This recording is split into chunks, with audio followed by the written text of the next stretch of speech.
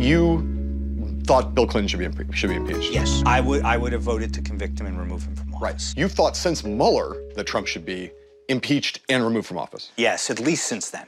Right, and so in our polarized times, there are many, many people who thought Bill Clinton should be impeached and thrown out of office, and there are many who think that Donald Trump should be impeached and thrown out of office. The overlap in that Venn diagram is not large. It is indeed a very small sliver of the world.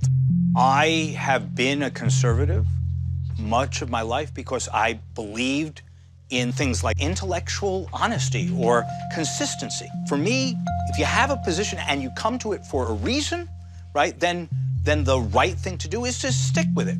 Of all the people who have disappointed me in this are the Republicans who were all foursquare for impeaching Bill Clinton, and now won't walk the walk and talk the talk for Trump.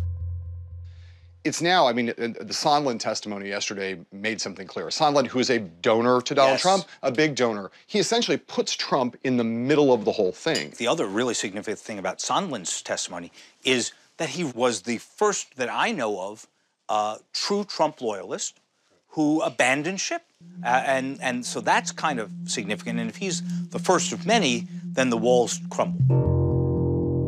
Has Trump's position appreciably worsened in the last 5 days? Well, I'd answer it this way.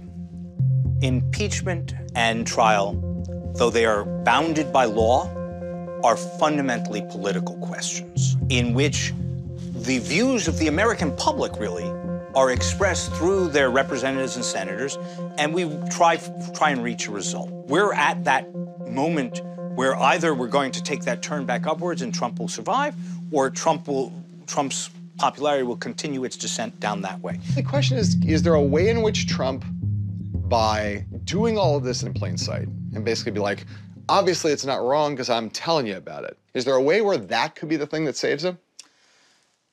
Yes, between the openness of what he does and the way in which he's become almost a superhero to his base, which makes the it can't be wrong if I'm doing it in the open more saleable. If he survives, it'll be because 35% of the American populace, 90% of what's left of the Republican Party, stand by him. Yeah. Nixon clearly lost the sympathy of the general populace, and that's when he wound up going. Clinton managed to convince people that lying about sex was not important, and the American people wanted to say, not enough.